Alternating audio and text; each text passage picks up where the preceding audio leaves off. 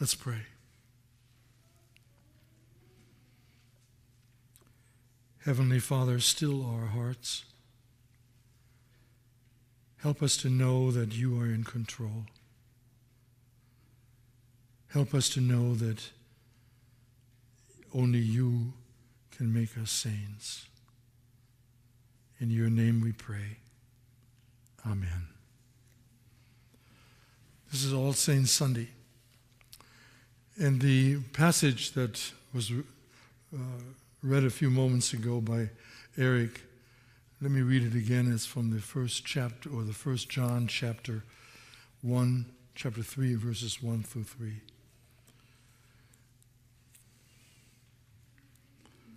See what kind of love the Father has given to us, that we should be called children of God. And so we are. The reason why the world does not know us is that it did not know him. Beloved, we are God's children. Now, and what we will be has not yet appeared, but we know that when he appears, we shall be like him, because we shall see him as he is. And everyone with him shall see him as he is, and everyone who thus hopes in him purifies himself as is pure.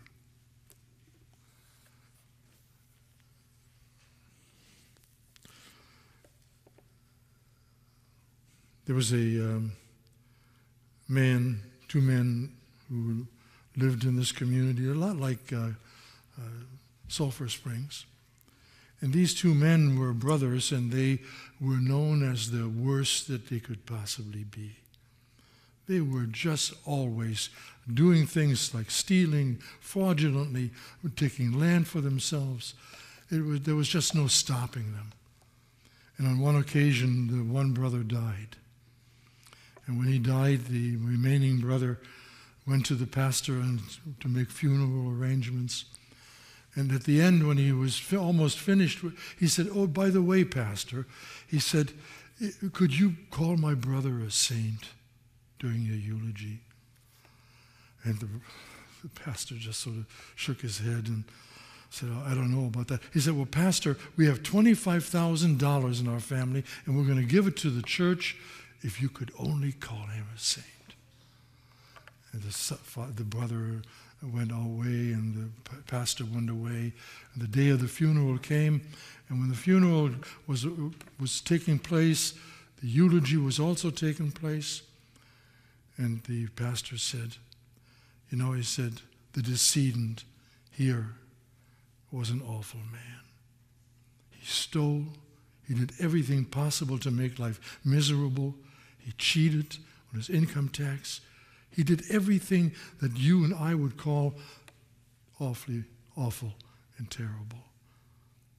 But he said, just to get the record straight, he said, "Today," he said, "this man here in the coffin was a saint compared to his brother."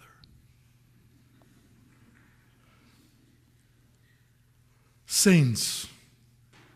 We have saints in our country, in our community, in our congregation.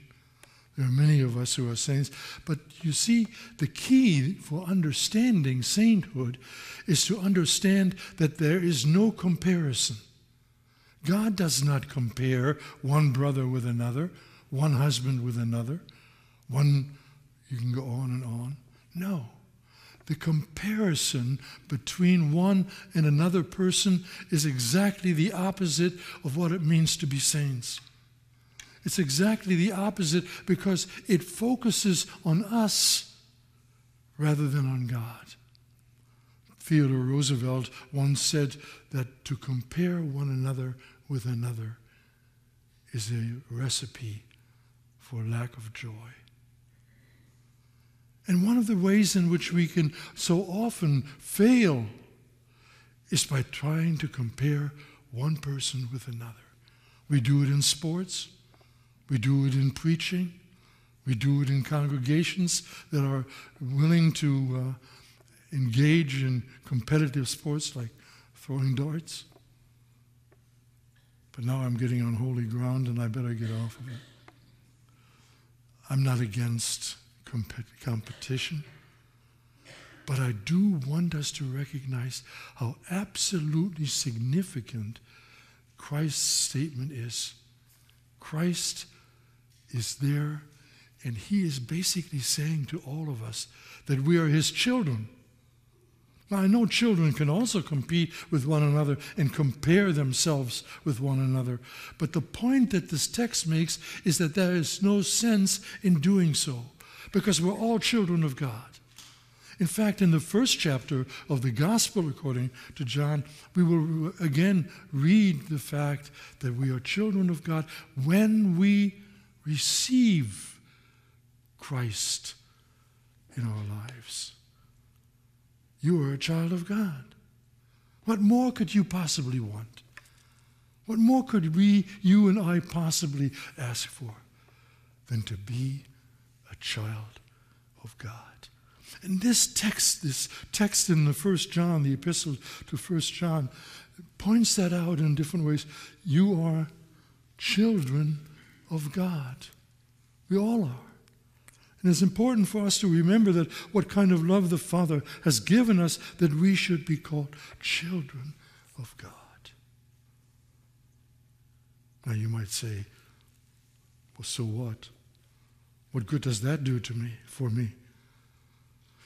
And that's one possible way that you could do this, that you could take this message.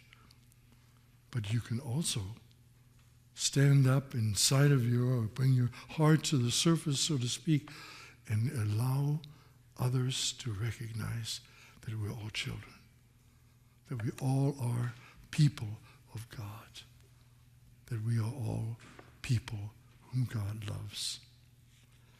And so we come to the text again, whoever does not love abides on death.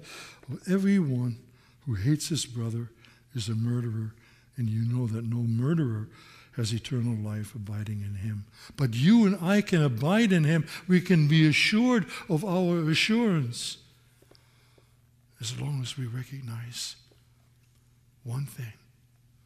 We are not saints because we can compare ourselves to somebody worse or somebody better.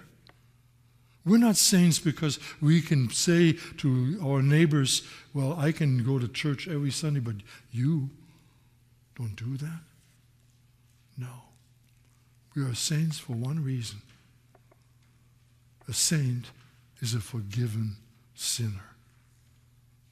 Paul writes that in different ways. Luther wrote it in different ways. You and I must acknowledge our sinfulness before God, because that's our qualification to be a saint.